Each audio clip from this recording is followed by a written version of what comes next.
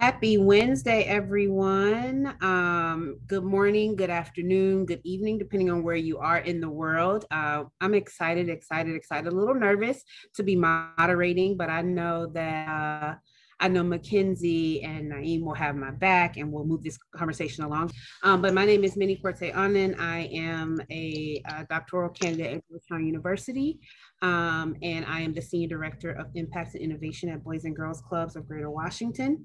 And today, this panel conversation actually is really going to be about what happens beyond the academy, right? What happens when you decide not to go into the classroom or into administration? What are some other things that you can do? Or even if you decide to go back, return after some time. So we're really going to engage, and we really want the chat to be popping. We want you to, if you have some comments and you want to unmute, please let Marcus know, raise your digital hand or raise your church finger, whatever you need to do. And we're going to just have a really good time for the next 82 minutes, and really make this about a conversation, because at the end of the day, we want to share information. And the only way we can do that is if we all participate. So we're going to go ahead and get started. I want, if our two other conversationalists could introduce themselves, and then I'll jump into a couple of questions, and then we will most definitely ask you guys to participate. So Mackenzie and then Naeem, please. Certainly. Hi, my name's Mackenzie Price, and thank you so much for having me. I'm based in Washington, D.C. I completed my doctorate at Georgetown when 2017, maybe. It took some time. I was there for a while, and met some fantastic people. I am still based in Washington, D.C. I'm an interactional sociolinguist by training. That's what I call myself. Sometimes I also call myself a language strategist. And I am currently a consultant that's focused on messaging strategy and communicating about race and diversity and inclusion. Before I started doing this type of consulting work, I had a brief stint as an adjunct professor at the business school in Georgetown. I was teaching qualitative research methods. And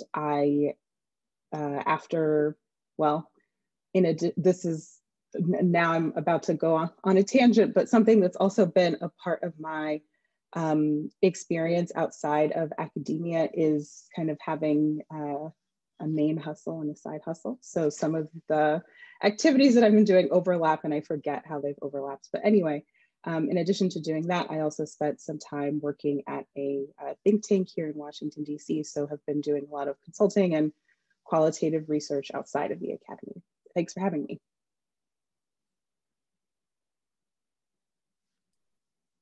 So I guess it's my turn. Hello, everyone. My name is Naeem Tyson.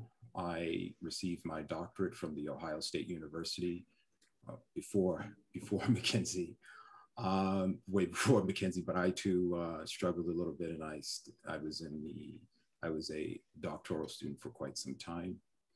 Most of my work revolves around machine learning and natural language processing. Currently, I am a data scientist and machine learning engineer for a small startup called pymetrics. And I am an assistant adjunct professor in the Department of Computer Science at NYU, where I teach Introduction to Computer Programming to undergraduates. Most of my professional work started before my doctoral studies. I received my master's in computational linguistics from Georgetown. And I was fortunate enough to start my career during the .com boom. So since then, I had been a programmer all throughout let's just say for a very long time. While I was a doctoral student, most of my internships had to do with technology pertaining to natural language processing. And then once I became a doctoral candidate, I had jobs working as a software engineer or as a data scientist. And so that's what brings me here today. And thanks for having me. Thank you both, Mackenzie and Naeem. Mackenzie most definitely affected my time at Georgetown in the most positive of ways. So I'm so glad to see her on the call and to be able to have this moment with her. And I didn't introduce myself in the way of schooling. So I went to Georgetown for undergrad. I got my master's at Georgetown. I went to teach at Georgetown. So I left Georgetown so I could come back as faculty. And I started I started my doctoral program at Michigan State. And I got to work with Geneva Smitherman, which was one of the most life-changing, wonderful experiences ever for me. And then life happened literally and figuratively. I had my daughter who's very, very sick. So I walked away from academia altogether.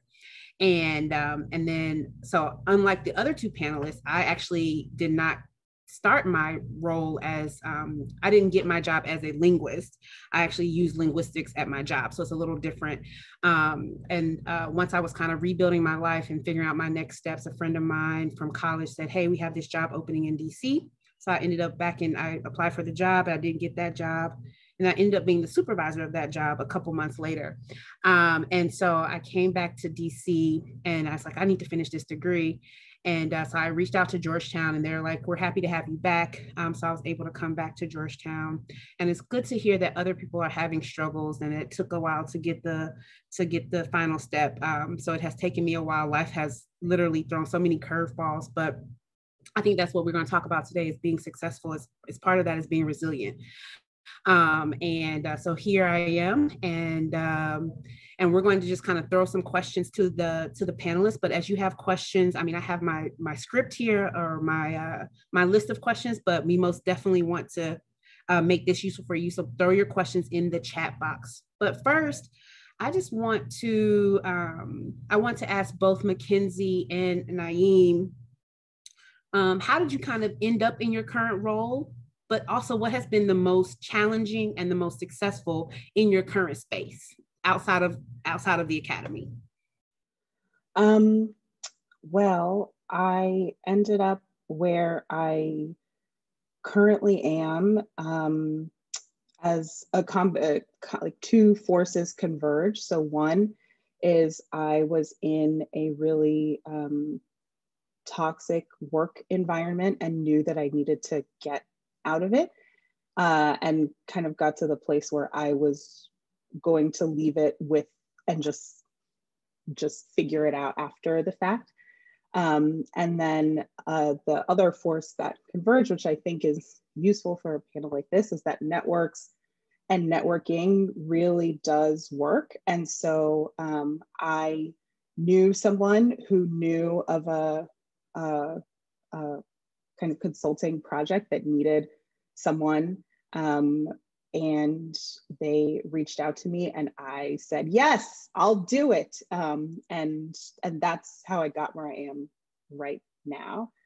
In terms of what has been a success, I think that something that I think, to put it in linguistics terms, I think actually being a variationist at the beginning of my linguistics career was helpful, and being able to, and one of the things that helped me with and afforded was being able to have a lot of experience explaining that language is a tool for studying other things. People ask you, you're a variationist, what are you going to do with that? And being able to explain why I care so much about different pieces of language, why I care so much about data, and what does that mean for you? And so just having practice explaining, yes, I study this thing, but here's what I'm going to do for you with it, has been really useful. And also, even more specifically, a part of my experience as a variationist was talking really explicitly about what the relationship is between language change, race, colonialism, conflict, and that is absolutely, I do that all day, every day, is explain how all of these things relate to each other. And I couldn't have done that without being the type of linguist that I have been. So I ended up at pymetrics due to, I guess, my falling out of sorts with the Federal Reserve Bank of New York. And as a former employee, I still have to say this, that the opinions that I have are of my own and do not reflect those of the Federal Reserve Bank of New York. I was previously a data engineer there, and I was working on some natural language processing projects. So my background as a linguist actually did help working there in that capacity. However, I was not satisfied with the level of service that I was providing to the institution. It had changed drastically since I had started there, from software projects to more support-based projects. And so I decided to leave there and look for other opportunities, particularly as a data scientist or in machine learning. So after a few failed attempts, I ended up finding a landing spot with pymetrics. The most challenging part of being back in the space again is the fact that the technology is moving at a pace that I would say is almost, and I hate to use this hackneyed term, but it's almost unprecedented how quickly some of these new language technologies get pushed out. And the fact that the field has sort of shifted from your traditional linguistics underpinnings to more sophisticated structures such as artificial neural networks.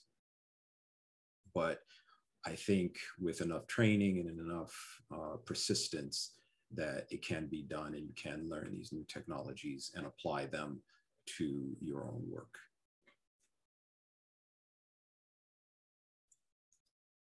Thank you both. I think it's really, really interesting how both of you kind of talk about leaving a space because of various factors and unfortunately negative. And I know all the time we don't transition from one job or one career to another because of negative experience, but in many cases that is, whether it be people, whether it be the environment, whether it be a certain task or a certain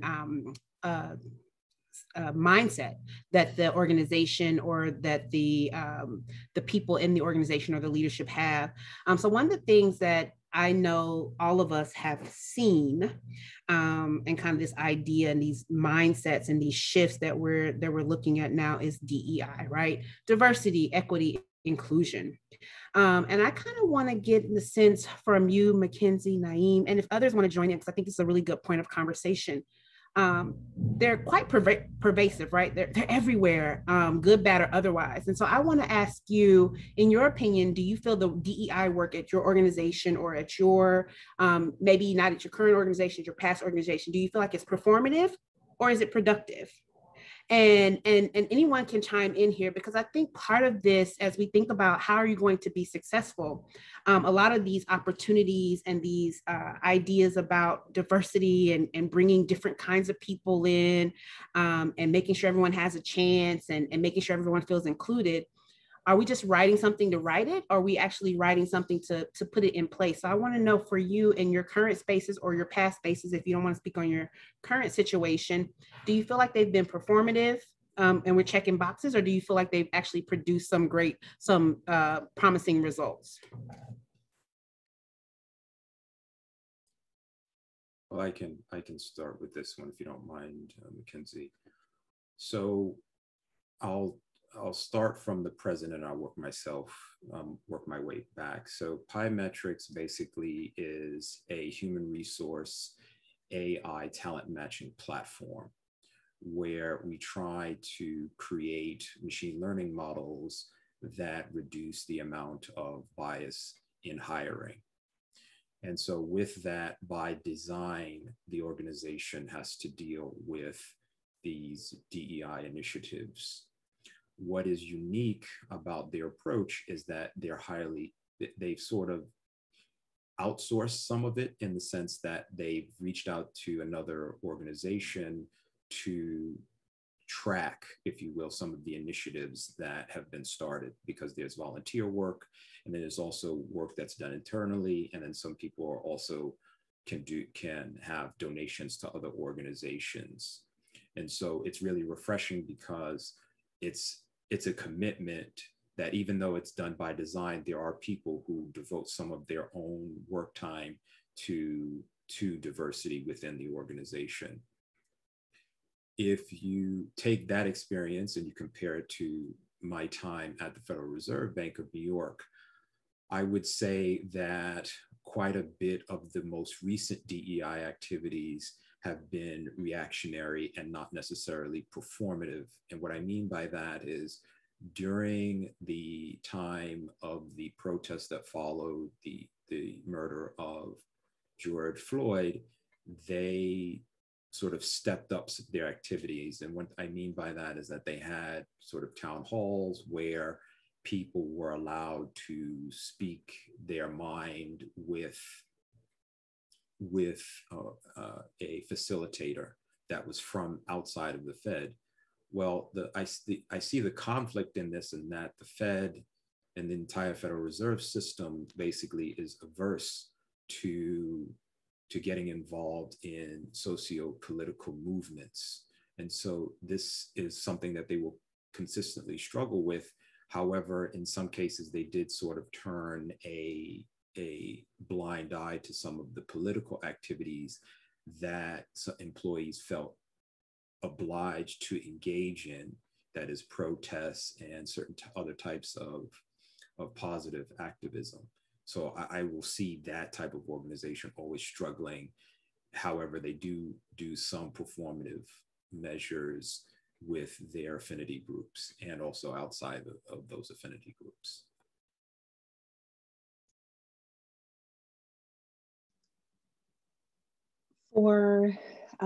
I was, in thinking about my experience, I've seen a few different things kind of across my time, but if I start in the present, so I'm a consultant, and the current project that I am working on was created in the wake of George Floyd's murder, and the organization that I'm doing this project for, thinking about what their responsibility to both their employees and also to the wider public was. And so if you can look at that set of facts and say that my work is a part of a new chapter in DEI work, you could definitely look at it that way. Sometimes I look at it that way and sometimes I don't. But I've also been present in an organization as a staff member, someone who worked there, when an organization considered starting DEI kind of work, and both deciding to do it, like follow through. And I've also been present when they've thought about it and said, no, we don't, no, that's not something we need to do. And so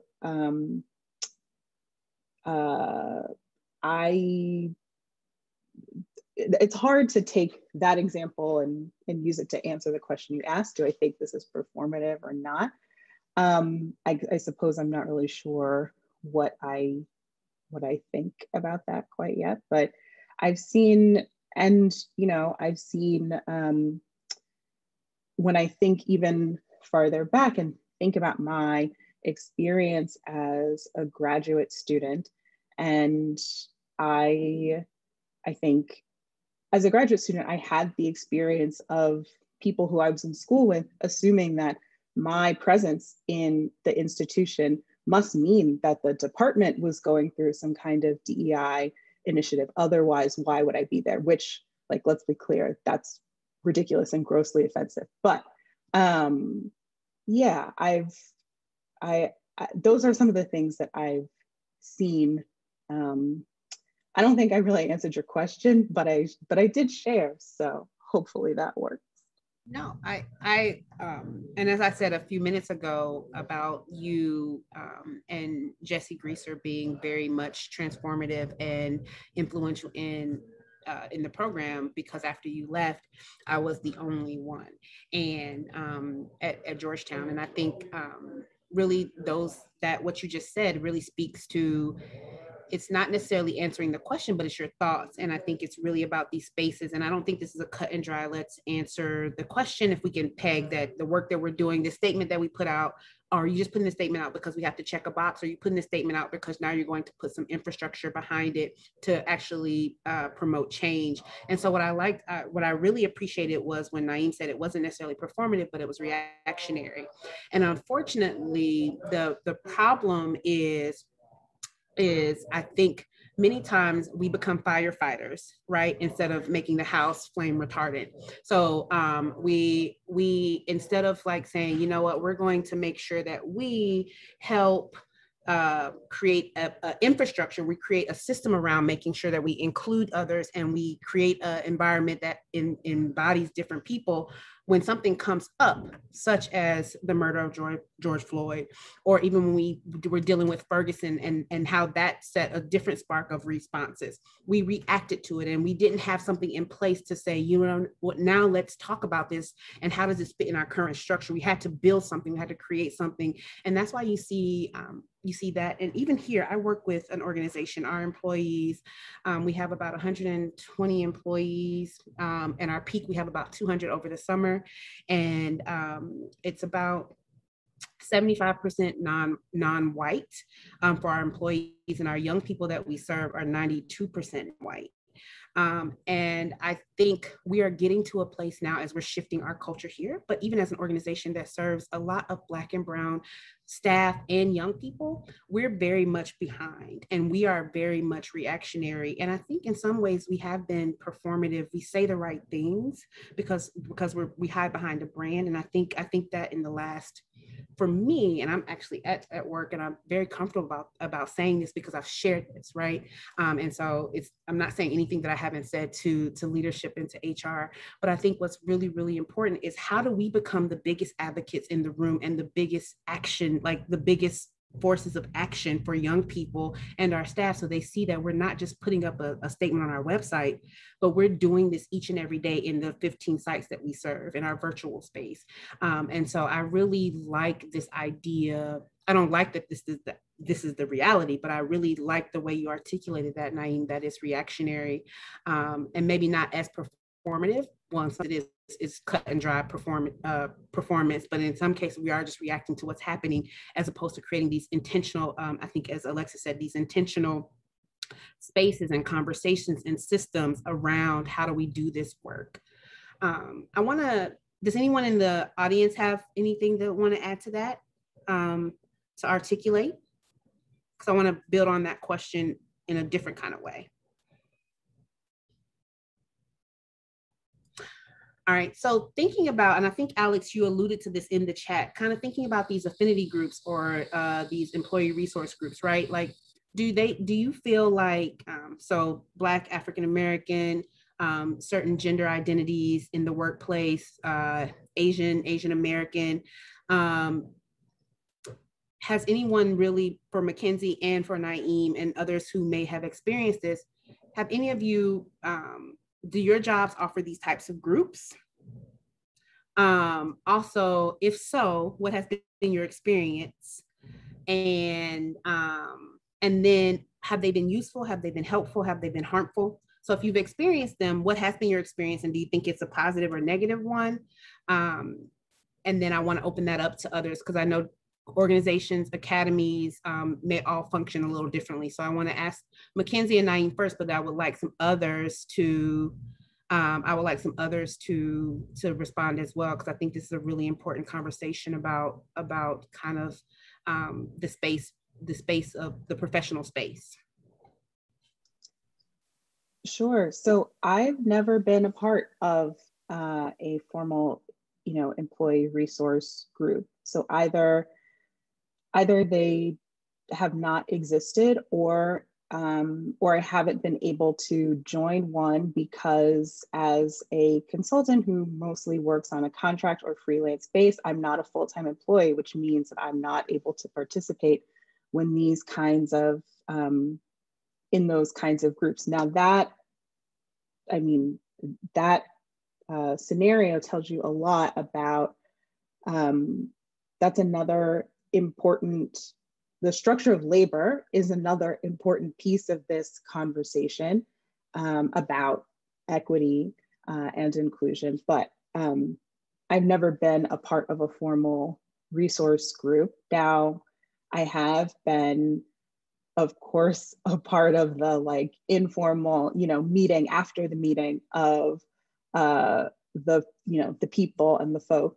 But no, I've never been a part of a employee resource group.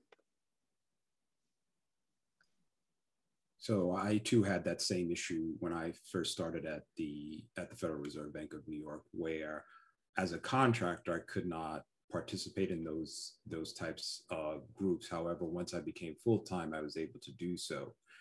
The issue that I had with our affinity groups, and this goes back to the theme of being performative versus being productive, in that they check all the boxes. They are funded in the sense that they have speakers come in and talk at you, but they do not sort of facilitate dialogues and definitive actions that occur after the meeting. And so I alluded to before the conversation or that we had about the social upheaval going on at the time. That should have been a discussion that should have gone on way before the George Floyd murder. And because this has been a consistent theme with that in this country. However, the affinity group I was associated with, for some reason, did not decide to make it a part of their agenda throughout the year. Now, at my current position, there seems to be the issue of the forest versus the trees. So yes, there are diversity initiatives within the organization at a very high level. However, at the level of the trees, you don't see the engagement or the continued engagement with affinity groups of color within the organization. Now, I have my theories as to why that is the case. One theory being that we're all remote and we don't necessarily have the opportunities to do that on an ongoing basis. There also is a Slack channel, but the problem with the Slack channel is that it's the equivalent of a breakout room in Zoom. You have to be assigned in order to feel included, and it's not necessarily a inclusion by your own choice. And the affinity group that is, and it's called the Latinx group. Well, the problem is that I'm not Latinx. So any conversations there don't necessarily apply to me. So I can only call it an affinity group in name, but not in its own action.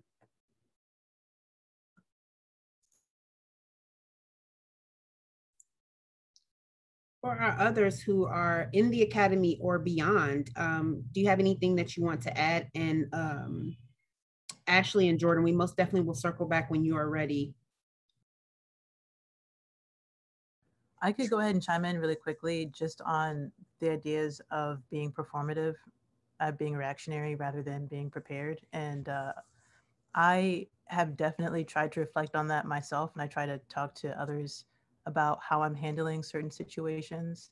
But I do feel that it's performative. And sometimes I feel like it's that same kind of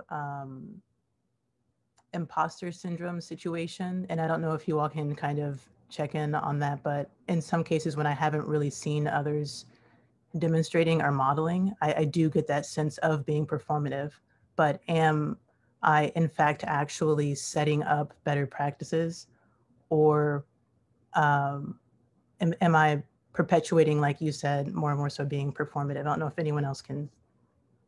The point about demanding better practices and keeping the frankly advocacy and internal activism around practices is really important, and I think that is what being able to change practice and how it is that people inside of organizations and institutions are going to relate to one another. Like that's I think for me, in a lot of cases, that's the ultimate goal and the ultimate work, and is a lot of, again, in my experience, some of what gets talked about in the pre-meeting and the post-meeting is, how did what relates to the meeting, or what happened in the meeting, how does that relate to things that we don't see, need to see, want to see, are going to keep pushing for and talking about, and how can we change practice to match what we know would create a better experience. I've posted a little bit, but at the University of Arizona, we've been dealing with this, and all of this is in response. I think most of it, at least, is in response to George Floyd and Breonna Taylor, and it's an opportunity that's come along where the C-suite is ready to have conversations and to do things. But I was smiling because of the post about the small amount of money that gets done. So what I tried to do, I'm the one who got stuck with like doing all of the organizing. So I was like, I came from an institution, UTSA, where we had a Black Faculty and Staff Association, and I served in that. And then I came to the University of Arizona, and Black folk don't really get together and do anything. And I was like, no, we got to change that. Black women got to come together. We got to do stuff. We got to go out to brunch and all of this. And then, of course, the pandemic hit and shut a lot of stuff down. And then, Freedom Summer came, and then I feel like institutions were ready to have conversations, that they weren't necessarily engaging in any real way before. And so what was difficult for me is having to say the same thing over and over, right? It's like, none of this is new. Don't ask me to do work. Like, don't ask me to teach you how to do better when this is not new. Go find it. You're researchers, you're scholars. You can't find a book. You don't know how to use a database to find the stuff that you want when it comes to this, right? So that's kind of been my constant thing with that. But the fact that they're at the table and listening, and I've seen movement, of course they deal with the easy stuff first, right? Okay, we'll give you money for a Sankofa group. I didn't want a Sankofa. I don't need a Sankofa. I don't need you to help me get Black folk together. We can come together on our own. What I do need to do is make like substantive change, right? And that's where the difficult conversations come in. And so we've seen some movement on that, right? They're committing to a cluster hire. They're committing to creating something like the UC postdocs. They're committing to, one of the other things is that's come up in here is about people's inequitable statuses. And so one of the things I pushed for was there are faculty here right now who are contingent faculty who want to be tenure track faculty. Let's shop here first. And so they've done some of that as well. So you can see some change, some things that are going on, but it really, getting the big stuff, like, we need to deal with, these inequitable tenure and promotion guidelines. Like, that's a real thing, right? We need to deal with these problems with funding. We are on Native American land. It's a land grant institution. You stole this land, right?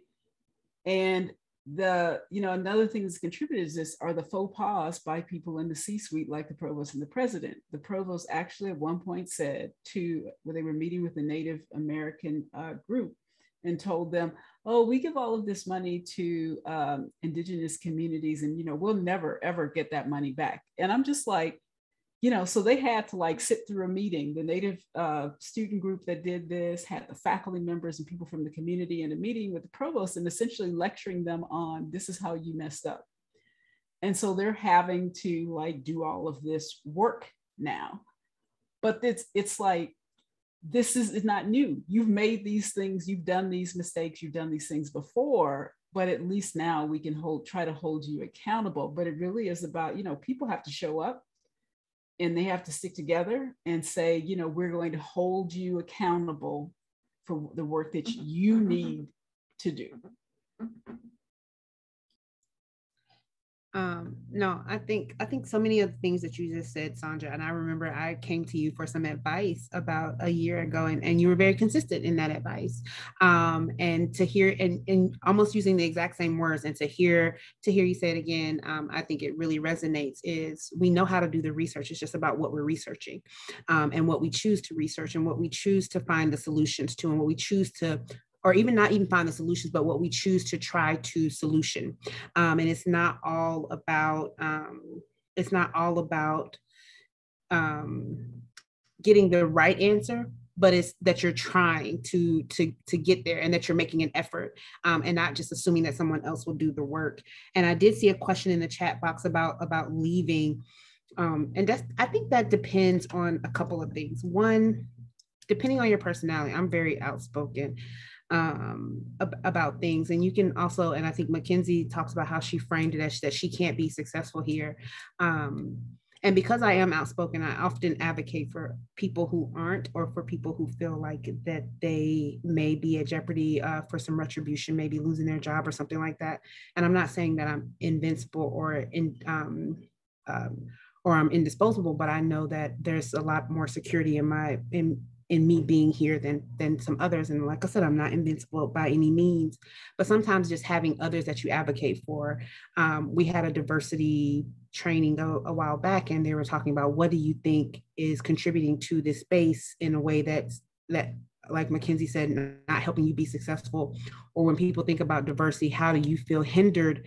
And so one lady talked about not having kids, and the other lady talked about having kids, right? So because I have kids, I can't participate in a lot of these just random things that pop up, or these after 5, or whenever she gets off at 6, after 6, because I have to go home and be mom and wife.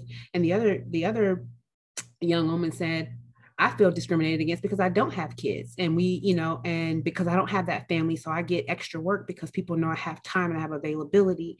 And so it's really this idea of what are we doing to think about diversity, and what are we doing to set people up in whatever their spaces they are in, right? Whatever your situation is in, I think you have to articulate boundaries. I think boundaries really do help kind of this notion of being successful, and saying, although I don't have X, or although I do X, that doesn't mean like every person that does X is just like me.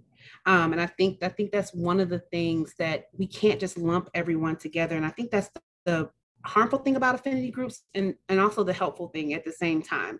I think because we're all Black, we're assumed that we're all going to have the same experiences, or because we're all women, we're going to all have the same experiences. We may have commonalities, and we may have some shared experiences, but I think we have to be very, very careful not to lump everybody in the same kind of mold. And one of the things is, I do some consulting work as well, and I did the Black Association, I can't remember the exact name, but for a pretty large company, asked me to come and do a training to their group about how do we talk to people who essentially they didn't say it like this, but it kind of came across like this, and I had to help them reframe and reshape their thinking about, like, when people come in and be in their ghetto. Like, what does that mean? Like, let's unpack ghetto. Like, let's unpack all of these things. What are you saying? And so this is the Black group, right? And they're saying, well, I hate working with other I hate when Black customers come in because, they make it a bad name. And so we had to unpack, like, what does all mean, and why are you even coming here? And I think, unfortunately, I don't think it should have just been the Black affinity group, right? It needed to be others who come and have these same kinds of thoughts, because this is coming from somewhere. This is not just an internal thinking. And now you've also helped perpetuate this thinking inside of the organization.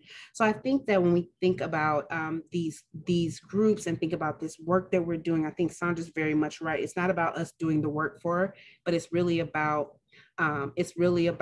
in telling others, go do the work. You know how to do the work if you wanted to, and really, and not saying that you can't be a presence, and however you may, decide to navigate in that space, but understanding your boundaries. I think success comes with establishing boundaries and sticking to them, because I wasn't very good at that initially, and I think that was a downfall.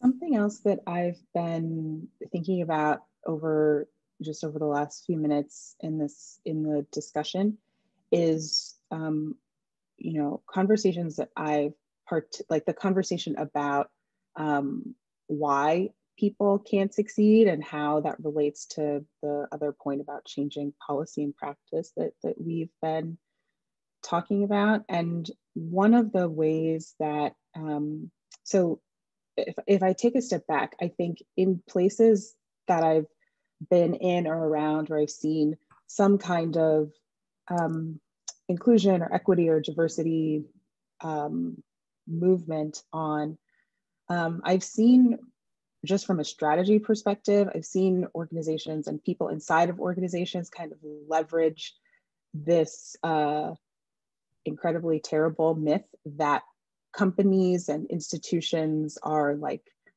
friendly and and that you know, we're a team and we're a family. Like, not true. But people do leverage that myth to say, if this is an organization that because we, you know, our family has to care about and be very intentional about how we relate to one another, and because we spend a lot of our time here, then this has to be a place that is not like psychologically violent, but is at least it's not psychologically violent and is a place where we can be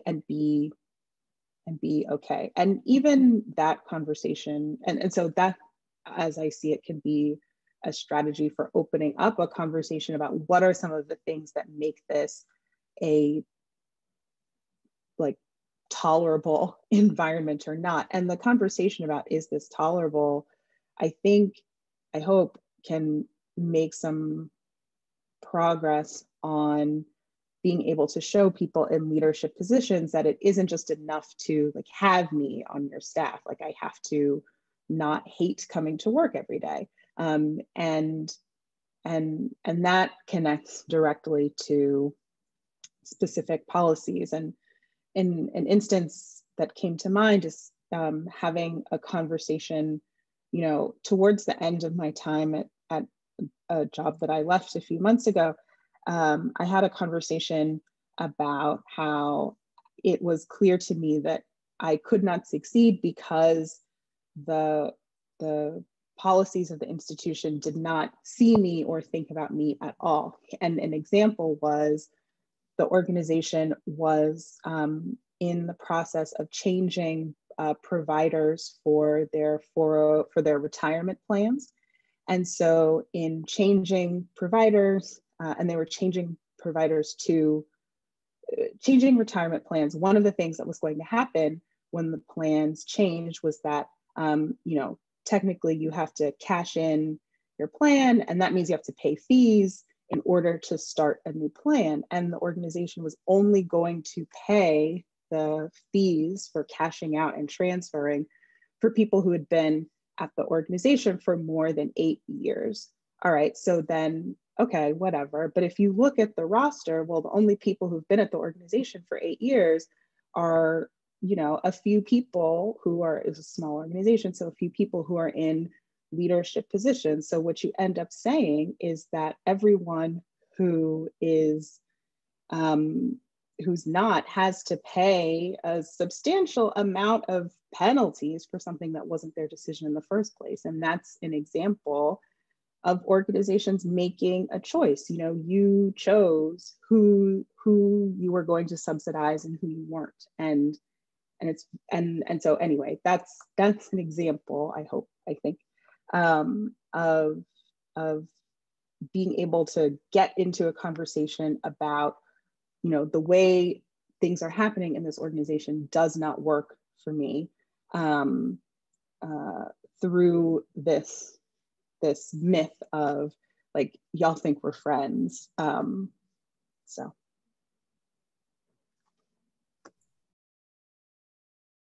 No, I think that I really appreciate, and the chat is blowing up. And so it's really great to kind of have these parallel conversations about experiences, but also those who are putting them in the chat and then kind of layering on each other's experience, like layering on and acknowledging and really supporting and respecting people's experiences and respecting, what people have dealt with and how they've dealt with it, and the diversity we've seen in responses. The other thing I kind of want to talk about is, and this is something that I most definitely deal with. And so I'm going to shift the gears just a little bit, because when you're in these spaces, I think about being successful is about being resilient, like I said before, but part of that is also kind of charting your own course, and imposter syndrome. And imposter syndrome is very, very real. And I think we experience it. I won't say everyone, some people may not, but I think for those who experience it, it may manifest itself differently. So for our panelists, or for any of the attendees in the room, how have you used, or how do you see imposter syndrome kind of set you back a little bit? And then how do you feel like you've bounced back, if you have, or if you're seeking advice on how to bounce back from this, from kind of thinking about the imposter, being the imposter in the room? And I most definitely can speak to my own experience, but I want to give the floor to some others first. So for me, being in a field that is usually dominated by people who are not from my ethnic background, I do have instances where I do experience imposter syndrome. But then I use one of the tools that has always helped me, and that is networking. If people thought that you were not competent in what you were doing, they wouldn't reach out to you and ask you to do other things. So I always remind people of that. So, you know, whether it be LinkedIn, whether it be Facebook, or whatever your primary networking mechanism is. The second tool that I've acquired actually is from my own interest in just learning a new word for the day, whether it be Spanish or English. And one of the words I learned today was the word bunyip, B-U-N-Y-I-P. And its etymology comes from an Aboriginal word that means monster, but when it came into English, it actually means an imposter. And so what I will tell people on this call, and people whom I see in my own travels, is that you are not a monster. You're there for a reason. You're sitting there for a reason, and that reason is not for nothing. So take that for what it is and keep moving. Definitely. I think my comment is the same, is definitely keep moving. And I think, you know, something that helps me keep moving, honestly, is thinking about, I do, you know, honestly believe that I am the dreams of my ancestors, and that really does go a long way in terms of like pushing me into spaces that are uncomfortable, and, you know, saying things like, or having Post-its around, you know, saying things like, you can do this, you're going to do this, this is going to happen. And I think that, and also to the point of networking, and sometimes the meeting before and after the meeting, it's important to find people who you can connect with, who can remind you of that, or at least who you know are pushing through uncertainty themselves, and be able to have some space somewhere where you can like exhale and just exhale.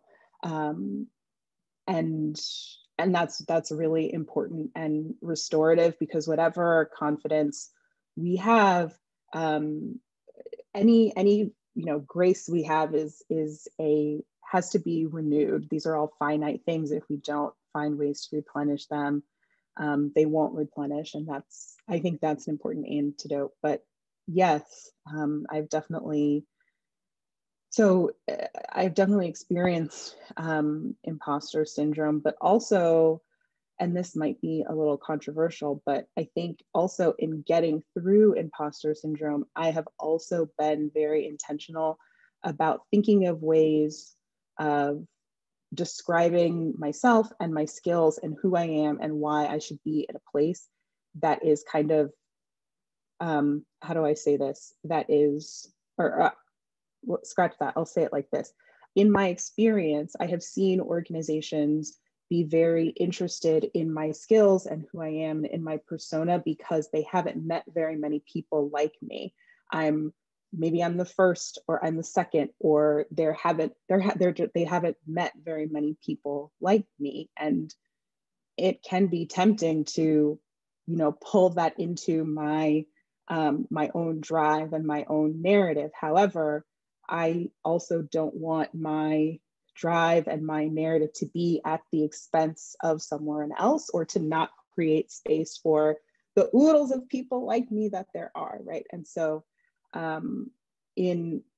that's also, I think, a part of keeping that confidence and forward momentum going, is not having it be about, whether or not someone like me has been present in this space before, but being driven by the other parts of my experience and my other connections in, like, to my ancestors, for example, in this world.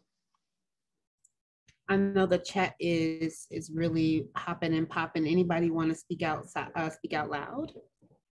I actually just wanted to kind of say with the imposter syndrome, and I feel like I'm in the right space to talk about this, but just even with the colorist aspect of it, I run into that when it comes to addressing issues of diversity and inclusion, specifically in terms of imposter syndrome, as kind of what I was alluding to earlier. I mean, of course, in other positions, as far as my skill set for the job specifically, but in addressing certain issues, I feel that in many cases, and even I have been, it comes up in different ways, just that I will take on efforts to address certain things, but I might not be the best person to do that, to communicate what I'm supposed to be defending most effectively. I think that, and let's just piggyback on the point that just came up, and then I see your hand all the way raised up. So one of the things is I love going to conferences, LSA, InWave, and the Black linguists, right? Because in a department where, I mean, I'm not the only one now, but for a couple of years, it was just me. And I didn't have that space, not in a day-to-day, right? Where I didn't have a Black faculty, or I didn't have other Black students to kind of go to and talk with. And so when we had some new Black students come in, I really tried to make sure that we created that space because that's what I didn't have. But the other thing is, and the reason I bring up LSA and InWave is Sanja, and they've been really great about creating this space for Black linguists to come together and be in a space to learn and to just vibe, like Tracy just said, cultivating your tribe. That really just pumps you up, gasses you up. And last year, 2 years ago, or was it 2 years ago, right before COVID? So last January, we were in New Orleans, and Sanja and Ann hosted a panel about being Black in linguistics. And I was just I summed up a group or whatever, but it was one of the most rewarding academic experiences that I had ever had, because I saw all of these amazing Black linguists doing things that I was doing, but we weren't talking about our research. We were talking about how do we get through and navigate the academy? How do we support each other? How do we, from coming in as a grad student to being senior faculty, whatever that trajectory has looked like for the different individuals that were on that panel. And it was really, really helpful. And I think that right now, just imposter syndrome is crazy. It's real, especially, I know for me, but I have some amazing people in my corner that are, they always send, just at the right time, they send those encouraging messages, or something amazing happens, or you get that acknowledgement and you're like, that's what I needed. So finding that circle, I think, in this whole conversation is about being successful. These are all tips about being successful. Find that person in your organization, in your department, in your back corner, whatever you need to do, in the back alley, wherever your space is that you love to be in. Find that person that's going to kind of pick you up on those down days, because the down days, if you stay down too long, you never get back up.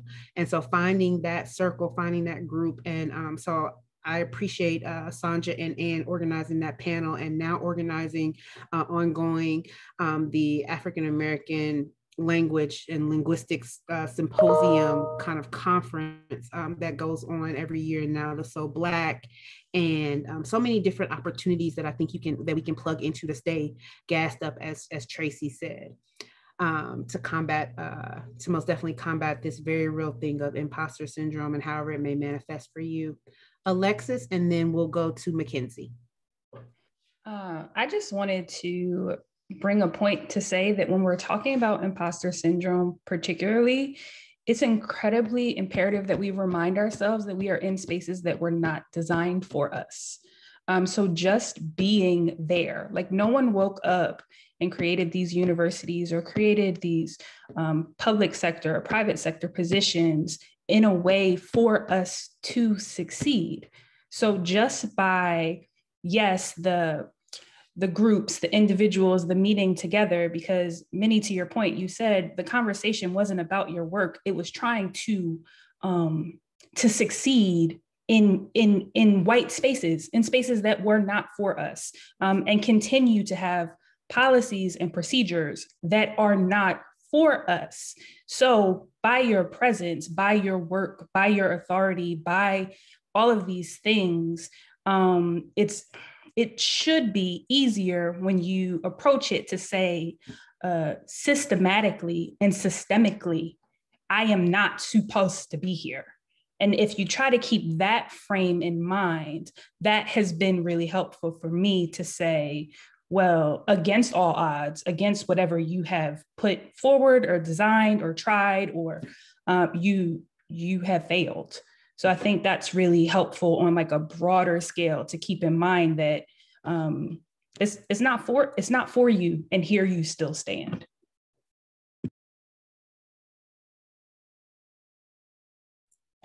Thank you, Alexis. And Mackenzie. Something else that factors into this is even looking at the imposter syndrome, that is looking at the metrics we kind of hold ourselves up to. And this is related to, Alexis, what you're saying about this space was not built for you, and the rules of this space like don't even see you. And also thinking about, what are even the expectations I have about myself? And the way that I kind of realized that one of the ways that I realized that I was looking at the wrong things is I'm a linguist, so I did a little experiment in my workplace at the time, and I started praising myself in meetings for getting things done on time. And you might say, like, why would you do that? Like, you're supposed to get things done on time. But if you look at this as what are rules? Oppression out the window, right? So if you look at it that way, then yeah, finishing a project on time really is the most amazing thing in the world. And it felt really strange at first to be like talking about this, because people are not used to hearing you talk about yourself in this way. There's a lot of people are not used to hearing that kind of discourse from me. But I think just in that experiment, I realized that in terms of, if I just left it to what I normally would think was worth celebrating, I would not talk about myself at all. And like, clearly that's not going to help. So let's try something else of being excited when you show up, when you finish things. So finding, because, none of us are supposed to be here. So if you look at it like that, everything you do is gold from a unicorn's mouth, and talk about it in that way. Okay, the gold from the unicorn's mouth. I'm going to need to use that. I will quote you, Dr. Price, on that as we start to coin that and use that. I really, I mean, there we can always ask more questions and more questions, but I want to kind of do a summative question, and then we can really open the floor for just some final dialogue for the next few minutes. And we've kind of done this already, so this may sound silly a little bit, but if there's that one piece of advice, right? So this panel was real, or this conversation was really the notion of being Black and successful beyond the academy. But we have a lot of people who are in the academy, and that may be the trajectory that some people on this on the call decide to go, and some of us may decide never to go back to the academy once you leave. Whatever your preference, we love you and we still gonna support you through it all. But for Mackenzie and Naeem, can you give one piece of advice on how we can take this conversation and apply it tomorrow, apply it in an hour, apply it in 5 minutes, right? Apply it in 6 months. One piece of advice or one takeaway that you want to leave us with before we kind of open the floor for open dialogue and open conversation. I think that my piece of advice is something that I came into this conversation with and have seen evidence of in this conversation, is that networks really do work. And this is another place where sometimes to fully embrace the power of a network, you have to change what your expectations, like lower your self-standards and change what you think is appropriate or needs to happen, because the bar is lower than you could ever imagine. And what I mean by that is, like, you know, there might be a voice in your mind that says, is it polite to send someone a LinkedIn request and ask, like, who cares? Just do it. Like that, bam, connection. Networks work. And also even the length and the strength and the duration of the ties don't function the way you think they do. So case in point, Tracy Connor, when was the last time we saw each other? I honestly don't remember, but we are in each other's network. And when we got on the Zoom today, it was as if, like, time, what is it, right? It doesn't matter. And so networks and reaching out, talking to people, even just saying, I want to talk to you about this thing I saw on Medium or on LinkedIn, or I have a question about whatever. The worst thing that can happen is that they like take some time to respond to your message, maybe, but having a network, and by that I really mean saying hello to people and talking to them about the things that are on your mind is so important and facilitates both opportunities, but also advice and support and feeling connected and seen. And it took me a while to really learn this lesson and believe it, but it is so important. So I guess the piece of advice I give to everyone on this call is to be so great that you cannot be ignored. And I came to this piece of advice because of my own struggles during my tenure as a doctoral student. I had issues getting my general's papers approved, and at Ohio State we had 2 pre-general's papers before you can take a general's exam. And I couldn't understand why I had these issues. So I looked up in the department manual and I said, well, what is the acceptance criteria to get these papers approved? And there was one criterion that they had where if your paper is accepted by a journal or conference of your peers, then it is automatically accepted. So I took up that challenge and I said, look, every one of these papers is going to be in a conference or a journal. And so my first one was accepted to the Interspeech Conference. And as a result of that, my advisor it didn't have the luxury of delaying the acceptance of the papers anymore. So eventually he signed off on the first one. The second paper, after a certain number of revisions, was accepted into a journal. And so he, at faculty meetings, people would question him, what's the deal here? He passed the requirement, why don't you pass him? And then eventually he caved and he did it. And so that's really the call to action I give to all of you who are on the call. And I'll give you another example.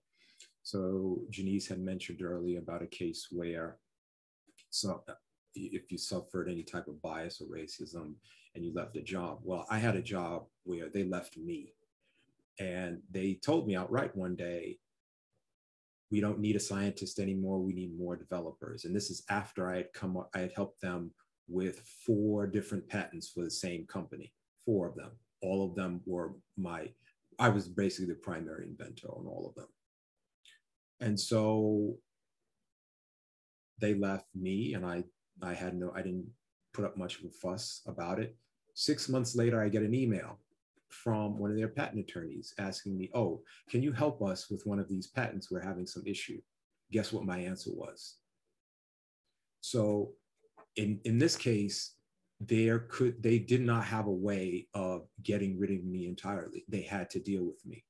And so my call to all of you, regardless of whether or not you win or you lose in your career, be so great that they cannot ignore you or your accomplishments, because those accomplishments will last you for longer than you may think. Both of those. So Mackenzie telling us about the importance of your network. One of my friends who he always says your network is your net worth, right? And really it's not about what you have, but it's about who you know and how they can help you get to where you want to be. And then Naeem is letting us know to be so great that you cannot be ignored. And I think my piece of advice will be, your journey is your journey. It's uniquely yours. My journey has been super crazy. Hills, valleys. We went to grandma's house 5 times. We came back. And then, we crossed the ocean, and then we sank a little bit, and then we rose up, and all of those things, right? But it has been uniquely mine. There may be 1 or 2 things I would change, just because they are things that were in my control, but a lot of it I couldn't control. And I think because of that, I'm able to reach more people, and I'm able to talk to more people and help people understand going through a program with medical challenges, having a child who is, has a lot of medical needs, or whatever your situation may be. There are other people who are dealing with those things. And because I was able to kind of talk about my experience openly, that helps somebody else. So be comfortable in your own journey. My journey is not like Tracy's, not like Mackenzie's, not like Naeem's, not like Sandra's, not like Marcus, et cetera, et cetera. And I have to, and it took me a long time to be okay with that. And the last piece of advice is actually, I was meeting with my daughter's neurologist, and he said, stop mourning over what you never had. And what he was saying is, my daughter has different abilities, and her cognitive ability is lower than others. And he said, stop trying to want the perfect daughter. Stop wanting her to be like every other child. Love her and celebrate who she is. And when you think about this, and he said, stop mourning what you never had. Because she's teaching you lessons that you never could have learned any other way. And I'm sitting in the hospital, like we're in the hospital, and I'm sitting looking at this man. And at first I was like, why is this man coming to do this little test with her? We already know what's going on. And I left that room like nearly in tears, because he made me pivot my thinking, right? Like, she's never going to be, what every other kid is going to be. And I love her for that, because she's taught me never to want to be what anybody else is going to be. So enjoy your journey and embrace your own individual journey, and stop mourning what you never had. I think that those are super, super critical lessons. And I think in doing those things, you can be successful, and you will be successful, because success for all of us looks different. There are 13 people on this call there's 26 people on this call right now, and there are 37 definitions of success, right? Because each of us in our own minds, we're we have our own definition of success, and then we have two more. And so I think it's really, really important just to be successful, whatever that means to you. Embrace your own journey, get your network, and just be great. Be great. And so with that, we have most definitely others have comments, questions, concerns, funny stories, amazing stories, inspiring moments. Please share them. We are here. And we are here to support each other, lift each other up, and to enjoy this space and to get through this Wednesday. Thank you, Mackenzie and Naeem, for joining me. I really appreciate you. Have been amazing conversationalists. And like you said, we should all everybody, please feel free to join me on LinkedIn or whatever you need to do. And we'll stay here. And thank you so much, everybody, for coming and spending your hour and a half with us this Wednesday afternoon, or morning, or evening, depending on where you are in the world.